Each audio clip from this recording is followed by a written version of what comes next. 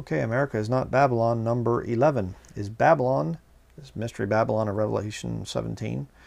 Is Babylon a city or a country? Let's look here. Revelation chapter 17, verse 1. And there came one of the seven angels which had the seven vials, and talked with me, saying unto me, Come hither, I will show unto thee the judgment of the great whore that sitteth upon many waters, with whom the kings of the earth have committed fornication, and the inhabitants of the earth have been made drunk with the wine of her fornication. So he carried me away in the spirit into the wilderness, and I saw a woman sit upon a scarlet-collared beast, full of names of blasphemy, having 7 heads and 10 horns. We've been over this over and over again. But you see symbolic language there in this first section here, the first part of Revelation 17. And how do you know it's symbolic? Well, because he goes into describing these different symbols. All right. She is a woman. Verse 3, I saw a woman. All right. Verse 1, a great whore that sitteth upon many waters. All right. So go over to verse 15. And he saith unto me, The waters which thou sawest, where the whore sitteth, are peoples and multitudes and nations and tongues. So he defines it. Clearly, the waters are symbolic. And later he defines what that symbol is referring to. It's people. How about the woman? Verse 18, chapter 17, verse 18. And the woman which thou sawest is that great city which reigneth over the kings of the earth. Now notice something. That great city. Can that be more than one? No. You know why? Because it's singular. It's not, well, you see, back in John's day, it was Rome. But today, the city has moved and changed.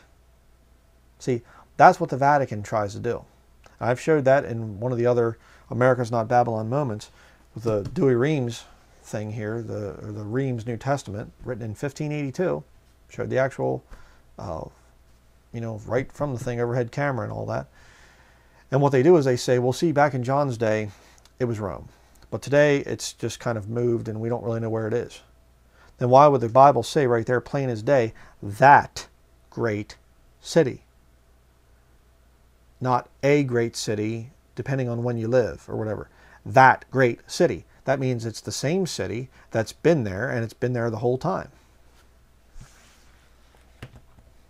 I mean, you go back to the book of Daniel, the 5 kingdoms that are prophesied. The 4th merges into the 5th. You have Babylon that starts out Babylon, that's gold. Then you have the Media-Persian, that's the silver. Then you have the Greek, which is the brass. Then you have the legs, the iron legs. Rome, eastern, western, sex of that thing. Rome. But then it goes into the iron and clay toes.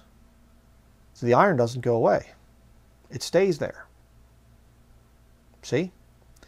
Now, show me where in the world did America have anything to do with that? And what is America? Oh, it's a city. No, America is a country. Okay? It's that great city, meaning it's the same city that was in John's day. It's the same city that will be there in the time of Jacob's trouble. That great city. Could it be any plainer? And yet these agents of the Vatican, these Jesuits, will come out and they'll say, well, that great city could also mean a country. Because you see, we can prove that Babylon, this world empire, moved from Babylon to Persia, to Greece, to Rome. So we can see that Babylon is the identity or the geographic placing or whatever of it is movable. So that proves that it's moved now. This 5th kingdom has moved over time. Yes, it started in Rome in John's day, but now it's something else. No. Here I'm going to explain it to you why that's a lie. The kingdom itself, the gold kingdom, did not move. When that kingdom fell, then it became another place. You see? The Persian kingdom, when it fell, it became Greek. The Greek, when it fell, it became Rome. But it wasn't changing places during that reign. All right? So you can't say, well, it moved from kingdom to kingdom. Yes, it did move, but it's not changing during that kingdom. You understand what I'm saying? The Roman Catholic system started out as Rome, political, secular Rome, and then it became pagan Rome of the Roman Catholic system. That's why you have the iron legs merging into the iron and clay toes.